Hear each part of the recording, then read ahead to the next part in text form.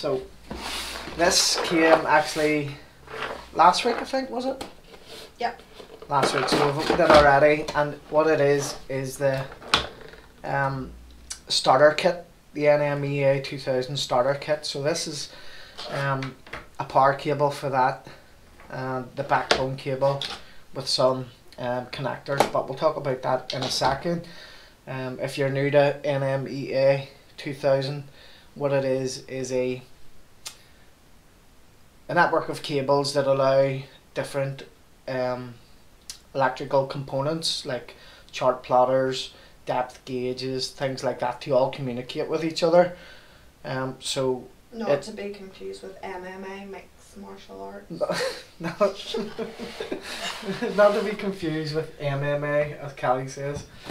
So we'll just go into it in a bit more detail in a minute. We'll just have a look at the tech that we have. I'm excited about this.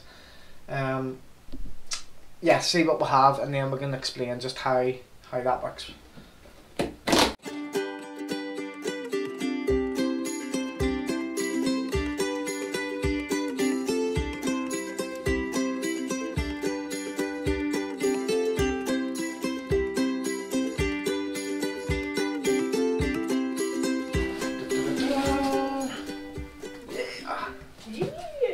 So we've treated ourselves to a B&G Vulcan 7 chart plotter.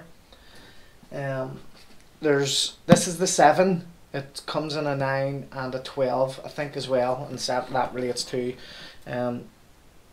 screen size. But yeah, and also I'll show you.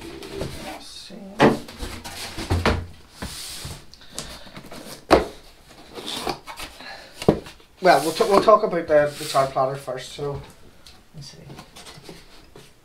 This will all integrate with the radio that we have, the B&G V50.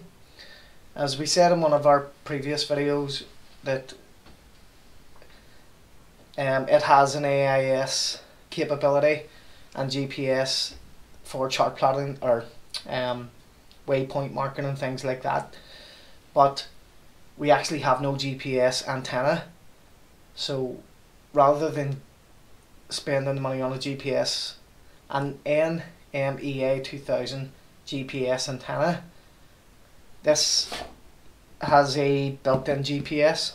So we were looking at getting a chart plotter anyway, so we thought we'd kill two birds with one stone and get the chart plotter with the GPS. Now we did look at getting the Vulcan 9, but it didn't have built-in GPS as far as I could see, and it was a good bit more expensive, so we went for this one. And I think, given the size of the boat, the 7-inch one will do lovely. My God, it's tiny. As in, I thought it was going to be bulkier at the back, you know, truding out. Neat Is the word. It's even better for installation than you're not going to have big bits sticking out the back. So that's the sun cover.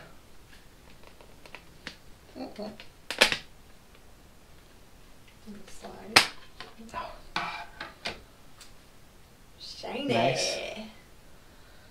So obviously we can't power this up. We don't have any 12 volt power, but it's something then once we get down to the boat we can have a look getting set up. But that's the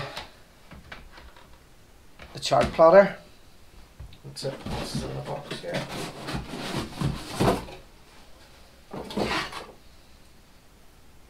So a cable which looks like it's an MEA 0183, I think, is the predecessor to the 2000. And when it comes like that with the separate cables, could be wrong.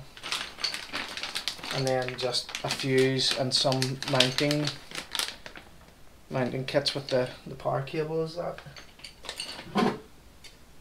And a bracket with, of course, our quick guides and instruction manuals and warranty.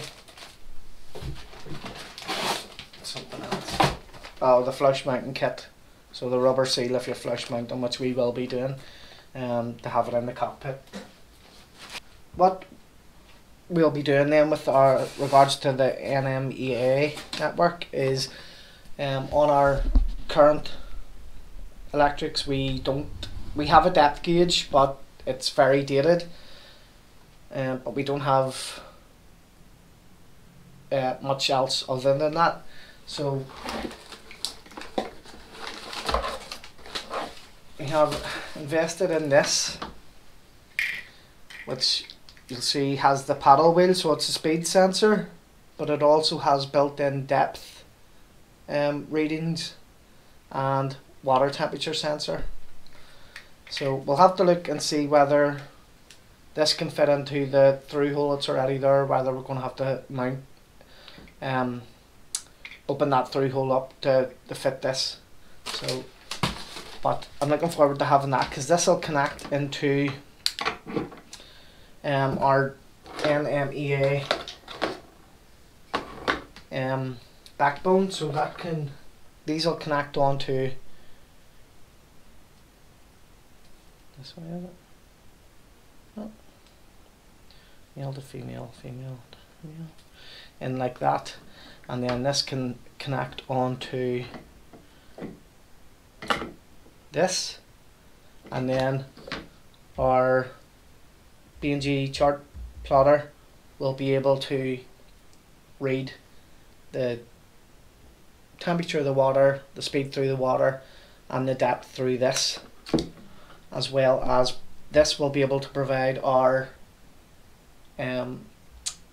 VHF radio, the V50, with GPS position, and that will allow the AIS system to work. So it will all communicate together through the NMEA network. One other thing that we need to get that we don't have is a wind speed and direction indicator for the top of the mast. As you have seen before, we have the Ray Marine Tic-Tac wind sensor, but it, as you've probably seen in previous videos, it doesn't always work. So I'd rather... Bit temperamental. So I'd rather replace it. These are... Okay, so that's the skin fitting for the...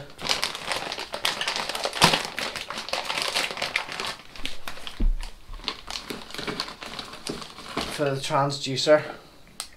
So this will go through the hull of the boat and sit flush with that, and then this will slide down into it and screw on. Okay, so I'm not going to mess about with it now in case it damage anything, but that is definitely larger than what we have at the moment with our boat speed paddle wheel. That's a lot larger, so I'm going to have to bore out the hole to make it bigger. Make a bigger hole. Make a bigger hole for that. So that'll be just a wee bit of added work. And then this is the rubber seal. Then if we need to take this out to clean any muck or dirt off the paddle wheel, we take it out and then we'll just pop that in, clean that up, and then swap them off so that the boat doesn't sink, really. Which is always a good thing to make sure it doesn't happen.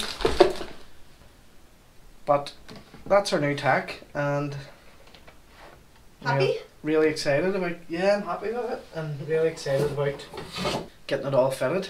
And we'll have to go through all the instructions and make sure I'm going to do that properly. But I got all of this stuff from EcoMaster, because they were the cheapest and their customer service was great.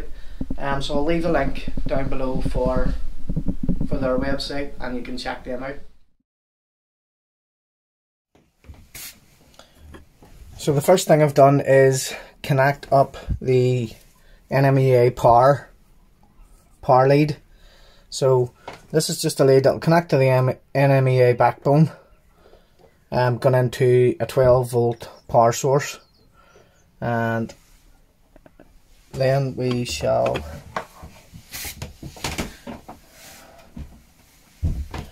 to that connect our first T-piece.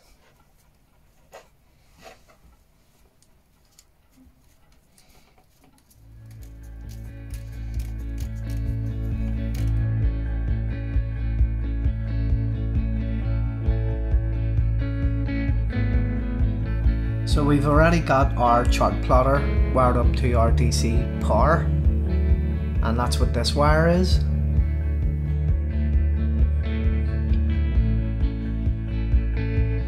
So then we're going to connect one of the NMEA leads up to the back of the chart plotter.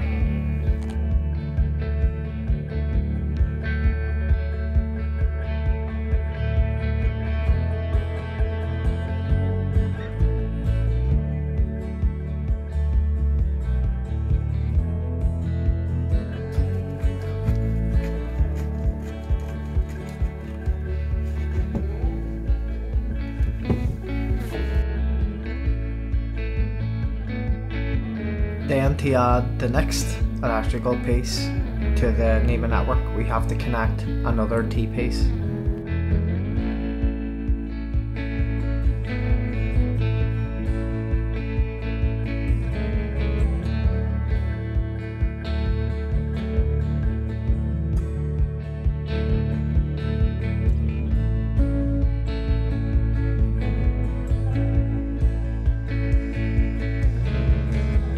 And you just carry on and add T pieces depending on the equipment that you need. So each piece of NMEA equipment will need an individual T piece.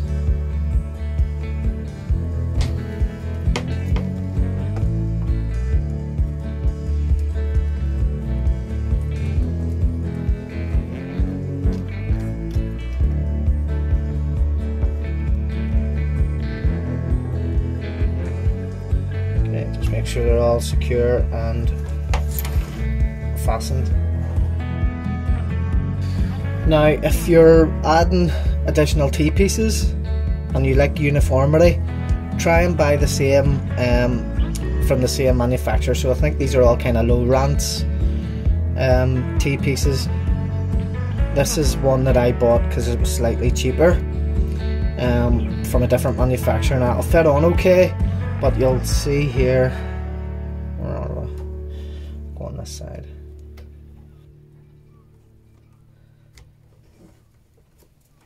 That the pin is that they don't line up nice and straight. So this will connect in okay. But as you can see, that's going to be having a cable pointing down the way, where the rest of them are all pointing up. So I'll replace this with a proper one just for just to make it nicer to sit flush when I mount it. So onto this one we'll put the VHF radio.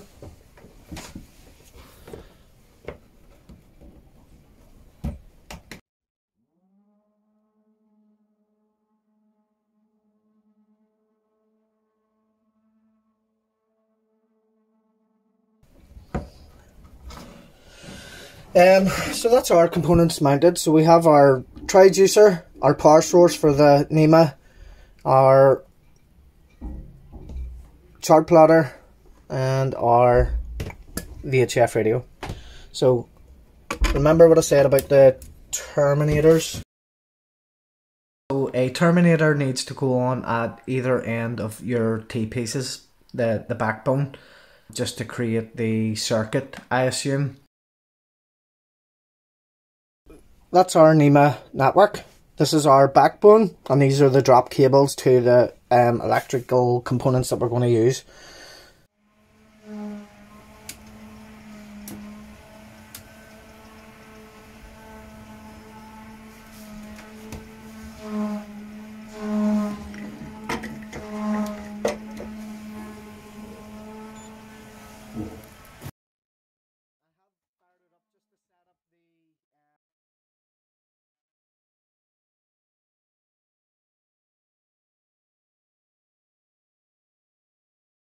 Okay, so let's turn on the VHF.